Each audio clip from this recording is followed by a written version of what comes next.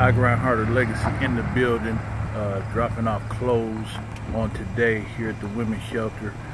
These women may be homeless, they don't have food to eat or clothes, and we're dropping off bags and bags of clothes to the women's shelter. We're right here on Mack and Lily's Bridge, right here in the hood of Detroit.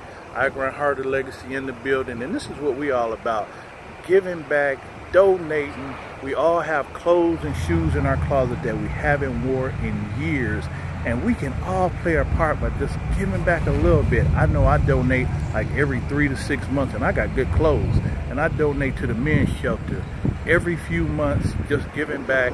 And this is what we're about. I Grind Harder Legacy is about giving back. So if you got clothes and shoes in your closet, go to a homeless shelter, go to the hood, and just give back. You will never know how much smile you'll put on somebody's face by just giving back.